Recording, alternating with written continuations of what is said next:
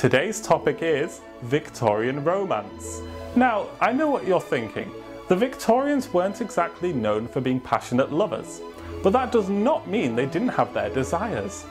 In fact, the buttoned-up representation we often associate with the Victorian era misses the fact that Victorians were pretty creative when it came to inventing ways to get around romantic restraints, especially in the sphere of dating. In the Victorian era, many saw marriage as an economic arrangement from which both families of the bride and groom would benefit, and typically an event known as the season triggered all the upper crust matches that would lead to these arrangements. Families who took part in the event had one goal in mind: to find their daughter a suitor. No matter where they lived, the Victorian elite would send their daughters, in their mid-teens or early 20s, to London for the sake of encountering a potential match. The most important element of the season took place in the coming out. It's not what you might think it is. It's where the young women were presented in front of the king and queen by their mothers, aunts and other female relatives. Even though the actual presentation only lasted a few moments for each girl, the planning would start months, if not years, prior. Once the young woman had come out socially as a debutante, she could then attend parties and social gatherings. She was always accompanied by a female chaperone though, usually her mother, and had to navigate the brave new world of dating whilst under supervision. Imagine your mother staring over your shoulder as you swipe on Tinder. In the Victorian age, men were well aware of the fact that others watched and judged. As a consequence, young Victorians who wanted to get to know one another beyond their respective words and family lineage devised covert tactics to have conversations without speaking. The woman's hand fan proved to be a useful, inconspicuous tool to do so. Women often carried these fans to avoid fainting in hot ballrooms, which, given the prevalence of corsets and tight gowns, was a more commonplace event than you might think. In any case, women created a fan language in order to communicate with suitors. As it happened, this wasn't much of a devious act, as chaperones appreciated the self-restraint. Many viewed this type of subtle flirtation as acceptable. The fan signals weren't that hard to interpret.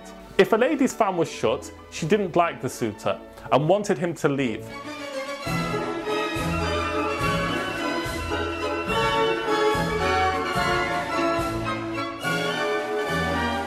If the fan was half open, she was friend-zoning him.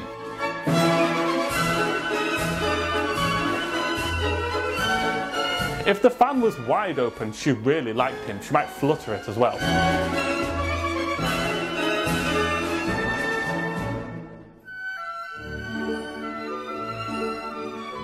The men did not carry fans, but they did carry some kind of business card, and they would often give them out to women so they could contact them afterwards. Then we come to the Victorian version of emojis, the language of flowers. During the Victorian era, flowers and plants were used to communicate during a time when expected conventions restricted conversations for a variety of reasons. Flowers allowed secret messages to be sent. As the long list of flowers and their meanings grew, books containing the messages of various plants and flowers, known as florography dictionaries, were published. So here are a few examples of what various flowers meant when sent to the lover. Red roses meant passion and romance. It meant the man was saying, "I love you." Daffodils meant unrequited love. The marigold symbolized jealousy. Stop staring at other men. Yellow carnations meant rejection. I don't want to see you anymore. Yellow roses meant friendship, or let's just be friends. Now, some flowers were given as a question. The rose meaning "I love you" could also be responded to as "I love you too," or "I don't." To answer a yes or no to the question, the recipient, the lady usually, could accept the flowers with either her right hand or her left hand. The right hand meant "yes, I love you too," or the left hand meant "no, go away." This list is endless, and I encourage you to look up the language of flowers. It truly is an interesting topic, and part of our culture that sadly no longer exists. So there you go, some interesting facts about Victorian romance. Thank you so much for watching, and don't forget to hit like and subscribe if you're watching on YouTube. I'm also on Instagram and the link is in the description. Thank you for watching.